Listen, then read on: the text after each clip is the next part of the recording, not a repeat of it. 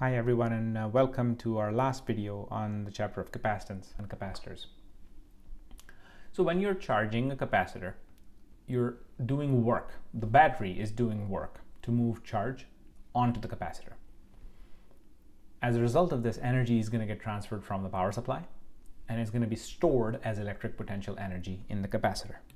A really good example of this is camera flashes. So camera flash units use a capacitor to store energy, and the capacitor takes a few seconds to charge when you connect the battery in the camera. But then the energy gets discharged very rapidly when the capacitor is connected to the flash bulb in order to give a short but a very intense flash.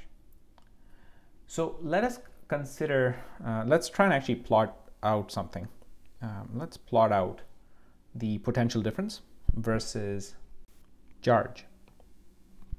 Now we know that Q is equal to C times V, right?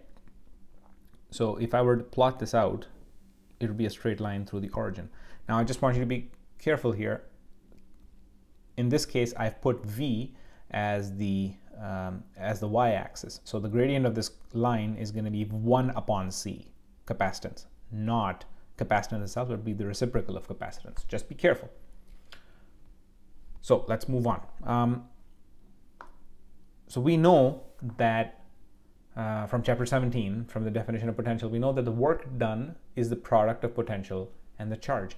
So if I were to write that out as an equation, W equals electric potential energy, which is equal to V times Q.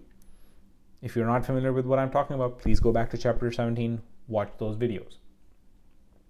However, the more and more charge that gets transferred to the capacitor, the potential difference is increasing.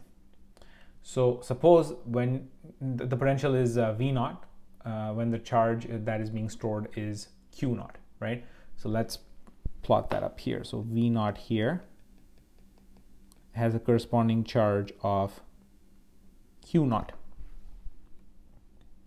So if you add a further small amount of delta Q, so I'm going to go up to here, let's say, right? So right there. So this is going to be, I'm just going to write it out here like this. This is going to be Q naught plus some delta Q. So you're going to see that a small amount of charge has been applied. So the energy that's being transferred is going to be given by the additional amount of energy is going to be given by delta EP naught is going to be V times delta V naught, I beg your pardon, V naught times delta Q. Infinitesimally small amount of charge added more. So you can assume that V naught is still constant. What do you think this is? Isn't this equal to the area of this triangle right here? Right? Aren't we talking about this additional amount of work that's being done to convert to move charge from the battery to the one plate of the capacitor? So we can essentially, if the amount of charge delta Q is really small, the strips become really thin, and their combined area is just equal to the line, equal to the area between the line and the horizontal axis. So as a result of this, we can say that EP is equal to half times QV. Right, so that is the equation you want to go forward with. This is the expression when you use the battery, energy transfer from a battery in charging the capacitor. And this is electric potential energy, and it gets released when the capacitor is discharged. And because of this guy right here, you can also write this in other ways. You can write it as half CV squared. You could also write it as Q squared upon 2C. All of these are equivalent ways of writing it. So take that camera example again. The flash lamp has a 5,000 microfarad capacitor inside it, and it's got a 9-volt battery, right? And the capacitor is then disconnected from the battery, and the energy, what will be the energy that's transferred when you discharge the capacitor through the lamp, so that at the end of it all, final voltage is 6 volts on this capacitor. So what is the energy change? That's really the question that's being asked here. So the energy change is going to be, what was the energy initially at the initial voltage?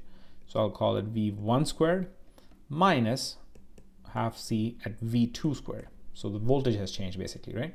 So we can write it like this: half 5,000 microfarads, or 5,000 times 10 to the negative 6 farads. And then V1 is 9 volts squared minus V2 is 6 volts squared, which is equal to 0.113 joules. Please note that V1 squared minus V2 squared is not equal to V1 minus V2 squared. It's a common mistake that people make. Just be careful, make sure you are doing your algebra correctly. So that's how you would calculate the energy that can be stored on a capacitor. So folks, that brings us to the end of our videos on chapter 18, capacitors and capacitance. I will see you in chapter 19. Thank you.